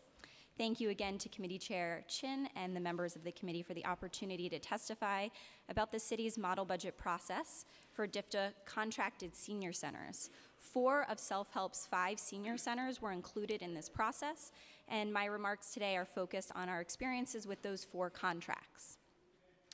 First, we want to commend the Department for the Aging, the OMB, and the City Council for the ongoing commitment to senior centers since the beginning of the model budget process. This significant funding for the city's senior centers has been and will continue to be a critical step towards stabilizing one of the core programs that supports older New Yorkers, including many immigrant seniors. Overall, our experience with the model budget process has been positive. The additional funding has allowed for numerous upgrades for self-help senior centers. First, the investment enabled us to raise salaries for program staff, which was much needed and much appreciated. The investment in the model budget for staff helped us address ongoing concerns related to salary parity that we heard about today, and that has been a concern for self-help and we know other providers and advocates since the case management salaries were raised. We've now seen the impact of increased salaries in the aging network, and we're grateful for this important step. Second, the additional funding allows us to expand programming options. And third, the flexibility provided in the fiscal 18 budget offered the opportunity to upgrade centers through one-time purchases, such as repairing the entryway at one center, purchasing computers, and large kitchen equipment for other centers. We are finding that some spending, especially related to building repairs, is difficult to achieve in the short time frame since we received the funds. But we are optimistic that DFTA's flexibility will extend to allowing some of the projects approved for fiscal 18 to be completed within fiscal year 19. And our relationship with DFTA is stronger because of our work together in implementing the model budget process, and we want to thank them for that collaborative relationship. In addition to the success of the model budget process, I want to share some of the challenges that we faced. We remain concerned that other costs beyond programming and related salaries were not included in this process, particularly food and kitchen staff, both of which are significant costs for senior centers. We hope that the allocations in the subsequent years will focus on food, rent, OTPS, and other associated costs. Self-help supports the request for $12.1 million for congregate and home-delivered meals to be baseline to increase the reimbursement rates. We also appreciate the $2.8 million in one-time funding for home-delivered meals, and we hope to see continued investment in food and meals in the future. This funding is particularly important to increase the reimbursement rate for culturally competent meals, such as kosher or halal, both of which currently result in a deficit to nonprofits upon each meal provided, despite cultural competency being a requirement of DFTA. Given our interactions to date, we believe that DFTA will continue to engage with providers on necessary budget modifications, considering the dynamic needs of each center. Self-help is requesting that the remaining $10 million that's been committed to this process be allocated in fiscal year 20 instead of fiscal year 21. Expediting the $10 million in funding by fiscal year 20 as opposed to the proposed 3-year rollout will have a very positive impact on the operations of our programs. Allocating these funds is especially important with the projected next RFP for senior centers to be released in calendar year 2020. Thank you for the opportunity to testify today on behalf of the 20,000 clients that we serve. I am grateful for the Council's support on our many important programs. Good morning. Our lovely, and Chairperson, Margaret Chan, and members of the City Council. First of all, on behalf of the Chinese American Planning Council, Open Door, really say thank you, all the City Council really strongly support the senior. But one thing I'm very exciting, because our lovely chairperson, Margaret Chan, always said that, the year of the 2018 is the year of the senior. And also give us additional money and the $10 million for model budget for senior.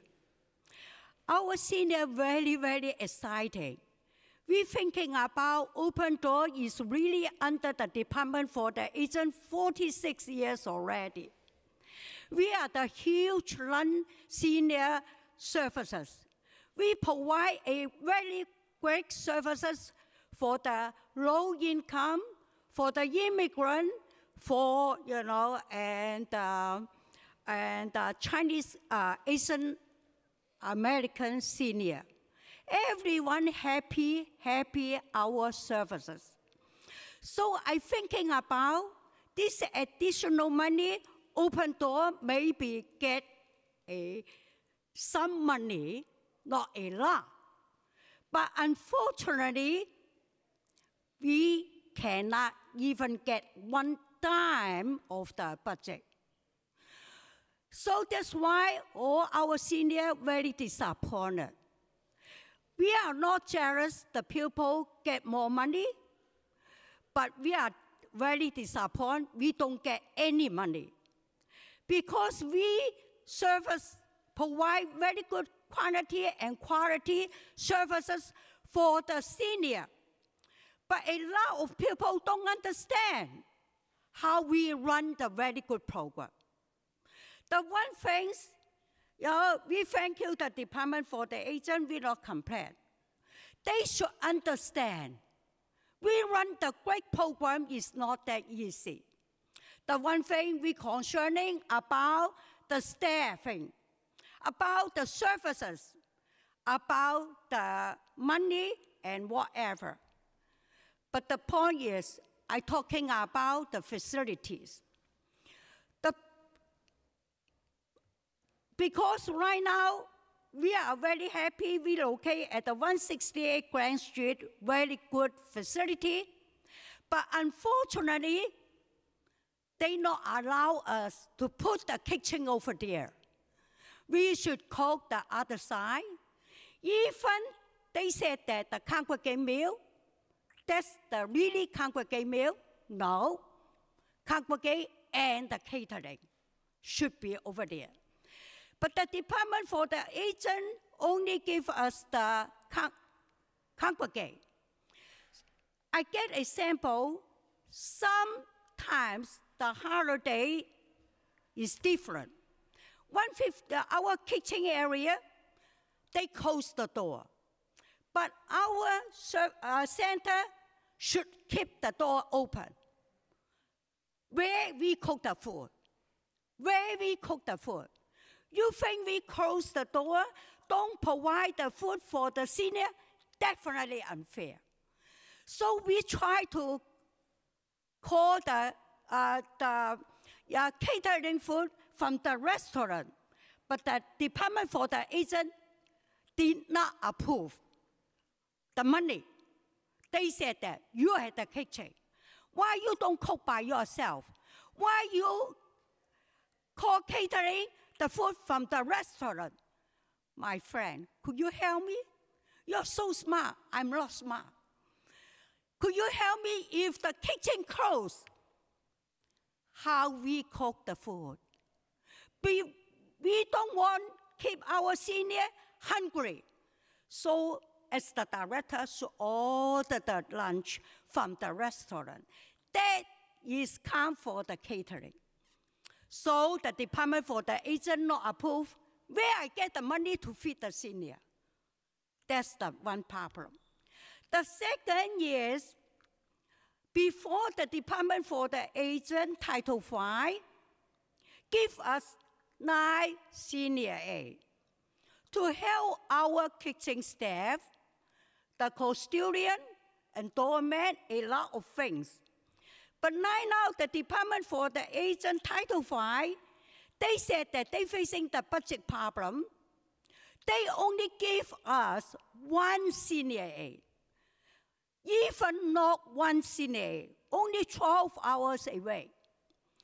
So that's why we're facing about the staff shortage.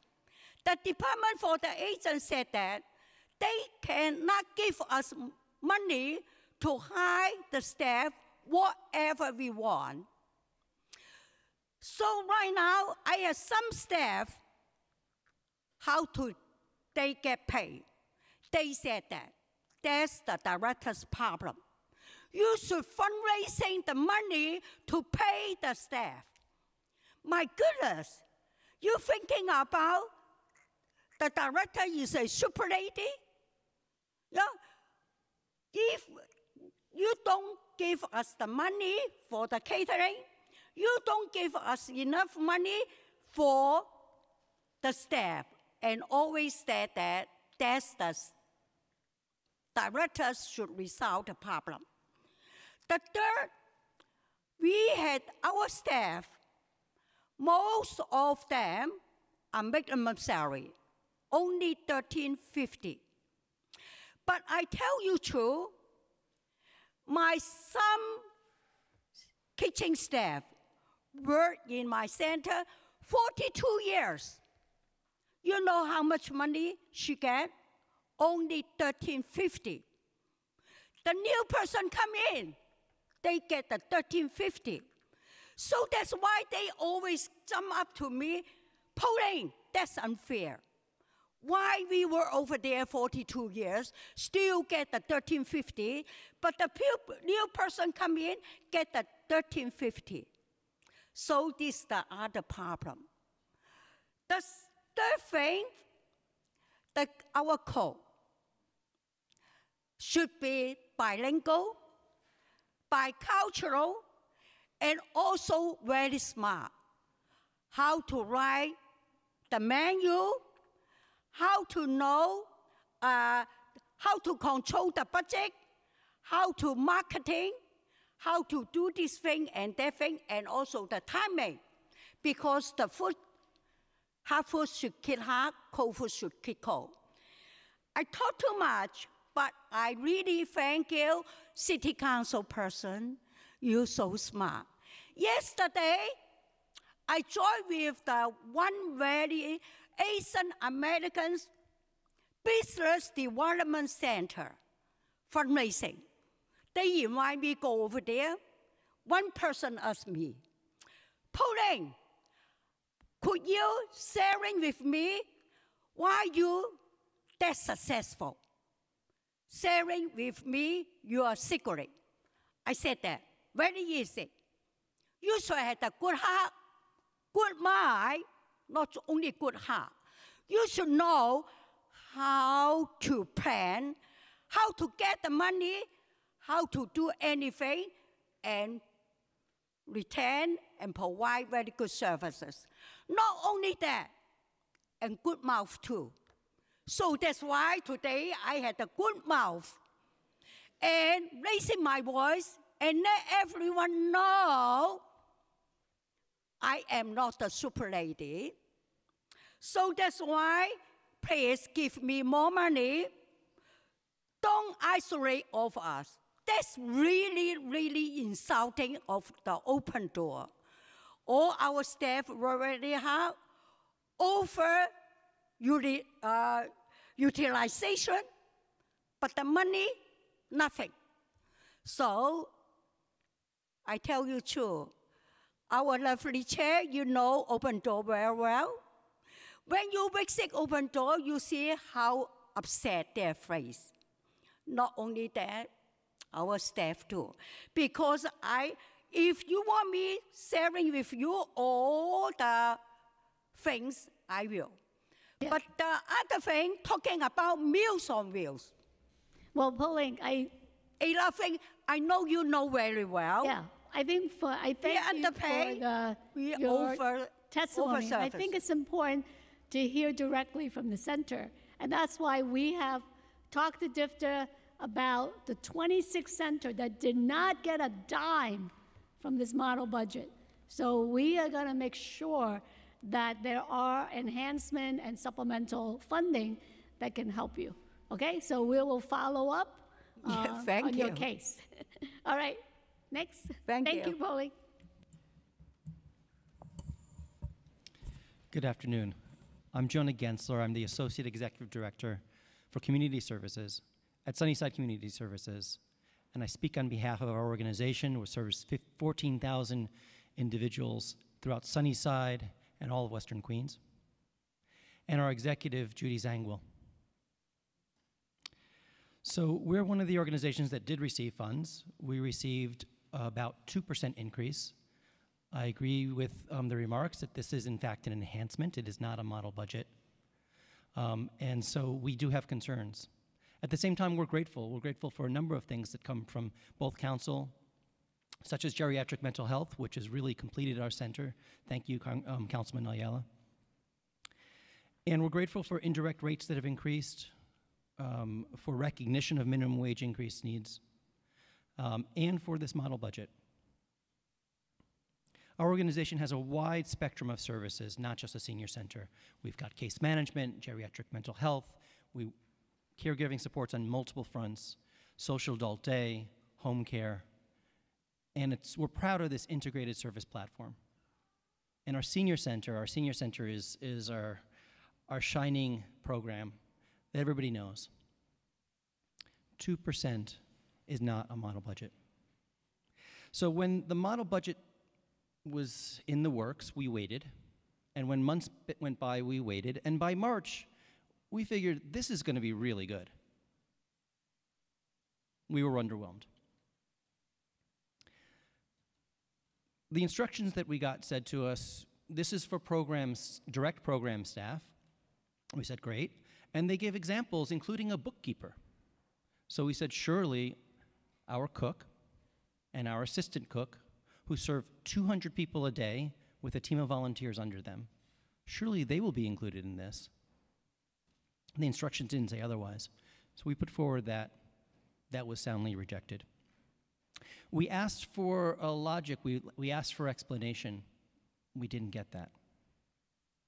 Now, I will note that finally we were able to work behind the scenes and achieve what we wanted, which is simply to move funds into those two positions which are critical. But making a deal on the side is not the way to do business. And not having that documented and not having the trust of what will happen a year from now when the other monies kick in and how those resources will be used leaves us feeling uneasy.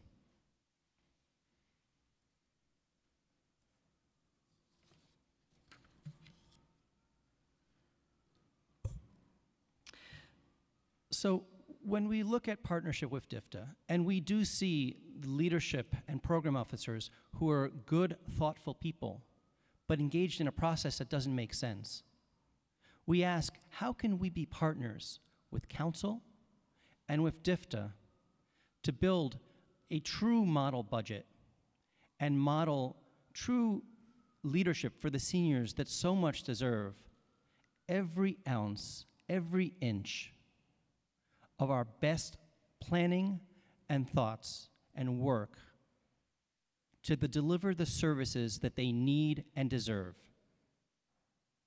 Thank you all for your attention and your continued support of seniors throughout New York City.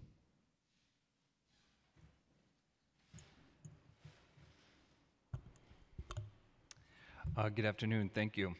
I'd like to thank the City Council and Committee Chair Chin for the opportunity to testify today. My name is Aaron Rooney. I'm the Clinical Director at Stanley Isaacs Neighborhood Center. I oversee our case management program and clinical services there. I also thank the Council and DFTA for the investment in the model budget process. It's a promising first step in bringing these vital programs up to date. The additional funding allocated to our center will assist us to partially fund a new social work staff. This is crucial. We see over 700 clients a year for case assistance and case management. We need to build towards a staffing pattern that can meet these complex needs. There do remain some issues with the model budget that are not addressed, as we've been talking about today. Some of these areas include the food cost being excluded from the model budget. Providing nutritious meals is at the core of the services we provide to senior centers and older adults to keep them healthy and safely in the community. The model budget does not address increased costs for food.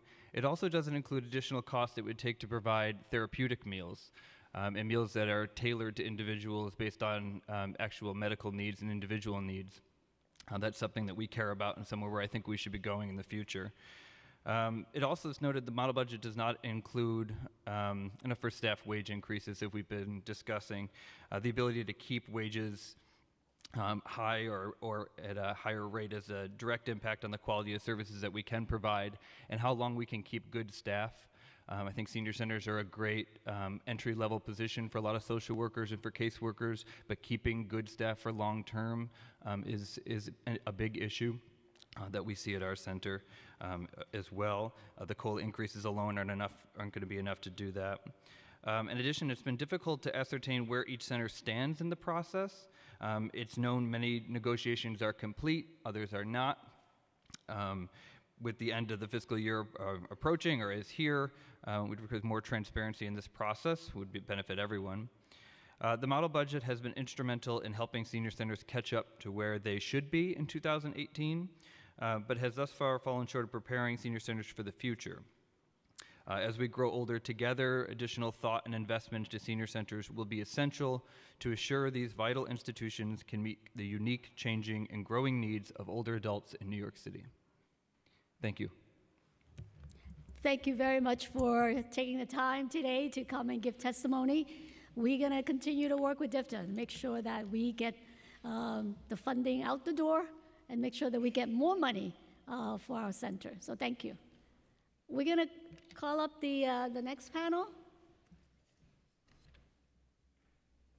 Aria Saransky from UJA Federation, Rachel Sherrill from City Meals on Wheels, Colleen Cohen from Chinese American Planning Council, Jeanette Estima from FBWA, Molly Prokowski from JASA. Okay. Rima Jassen from PSS. Oh, okay. I think they submitted testimony on the record. Okay. Thank you.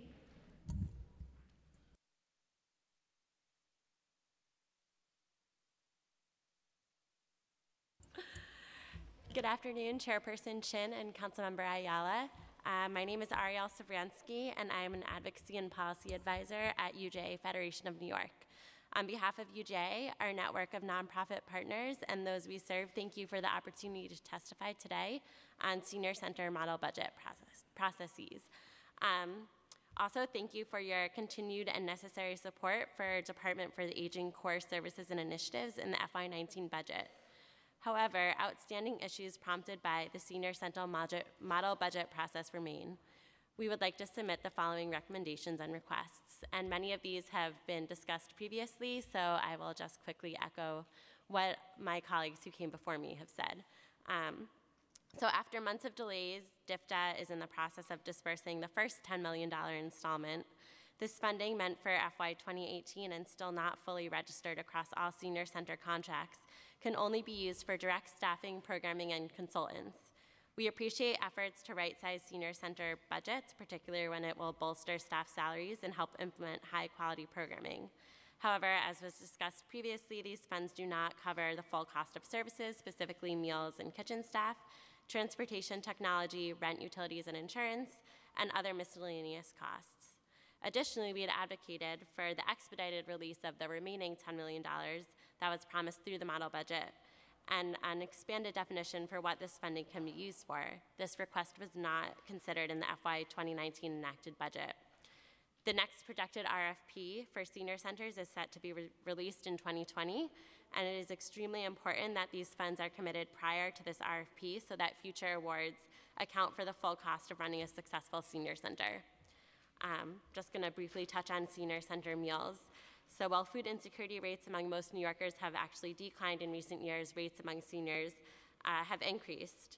As UJA Federation's network of nonprofit partners provides vital food services and supports to all New Yorkers throughout the 5 boroughs, this is something that we're extremely concerned with. Access to culturally appropriate meals for older adults at senior centers is paramount to this effort.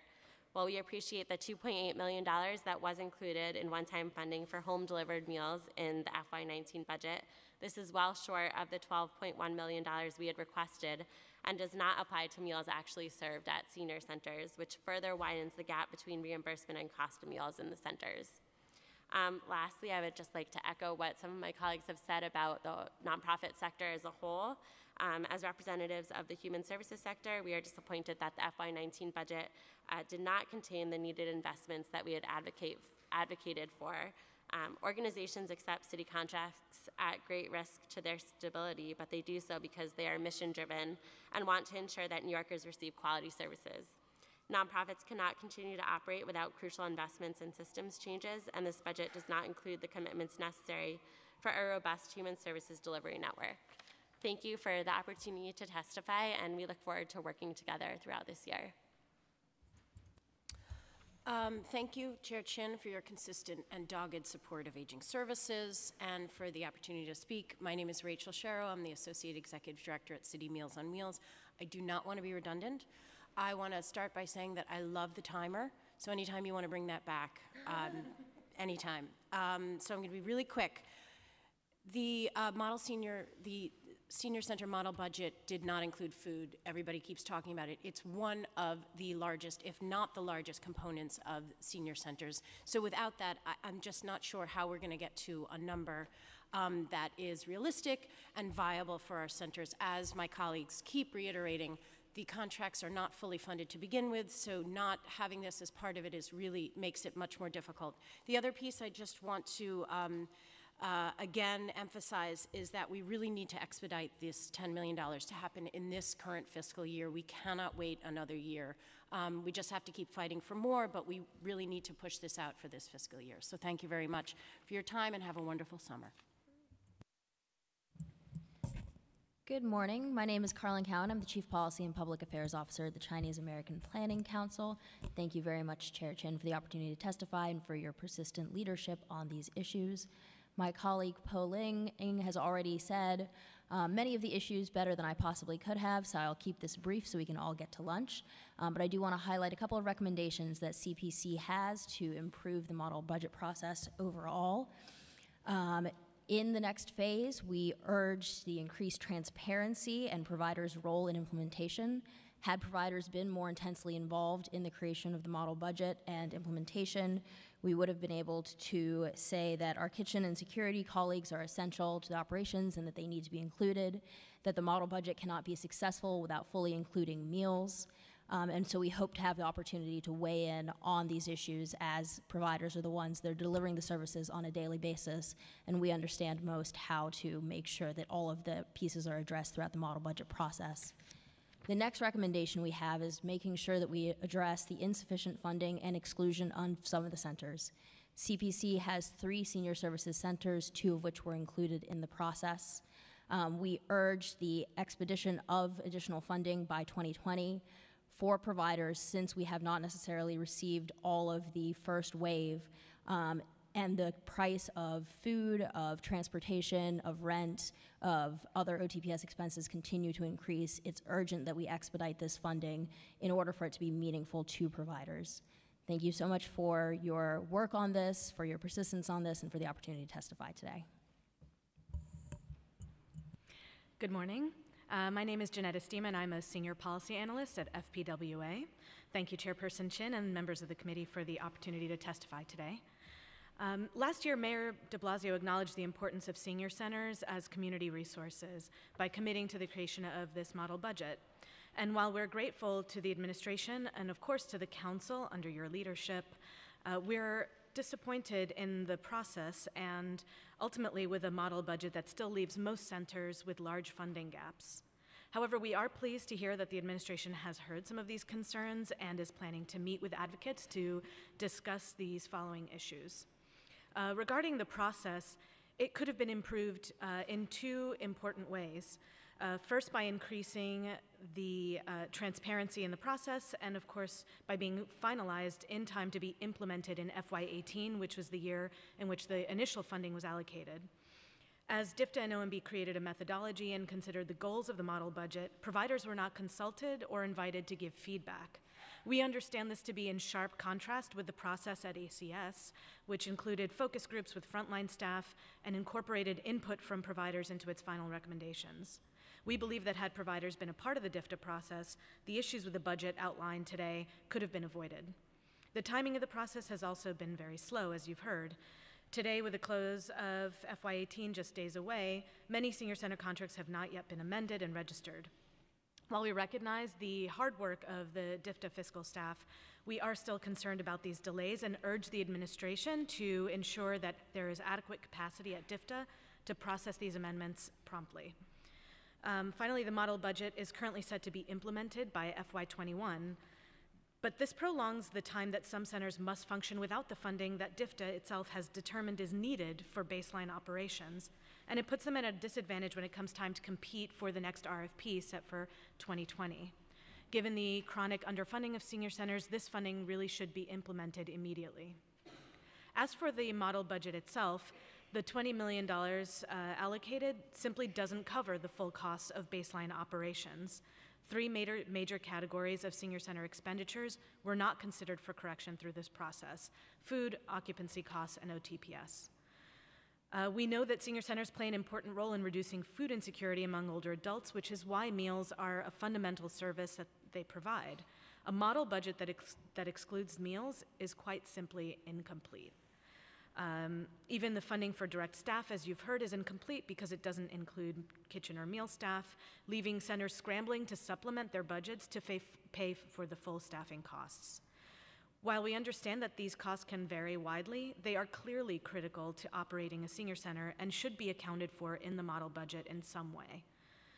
Finally, as you know, 38 sites were wholly excluded from the process, including 11 centers that were formerly funded by discretionary dollars but have since been baselined and are subject to the same requirements and standards as other DFTA centers. While we understand that the social clubs and some other sites that offer only a few programs are not full-fledged senior centers and have very different budgets, they should be evaluated as well in order to determine whether or not they are also funded at adequate levels. Therefore, FPWA urges DFTA, OMB, and the administration to reconsider this model budget to include all core expenses. This means additional funding to address insufficient reimbursement rates for meals, adequate staffing beyond program staff, and to include the centers that were excluded from the process. And of course, we also support our colleagues at HSC and the other advocates that have spoken today towards an overall investment in human service organizations around indirect and fringe rates. Thank you. Thank you. We also been joined by Councilmember Matthew Eugene. Thank you to this panel, to all your advocacy work. We totally agree with you. So the next budget process has already started for next year's for FY20. We're not going to give up, and we're just not going to take what they gave us this year. I mean, at the very end, they put in 2.8 for home delivered meal because they had to do something. But that's not enough. It's not sufficient. And we want to make sure that we get this model budget, so-called model budget, down packed before the next request for proposal, so that we can make sure that all our centers are adequately funded. So we're going to continue to ask for your help and support with this process, and we're going to engage OMB and DFTA continuously to make sure we get it right. So thank you again for being here and for your great work. Is there anyone else that wanted to testify that didn't fill out a slip? Councilmember Ayala, thank you for being here. Okay, so thank you everyone for coming today, and our hearing is adjourned.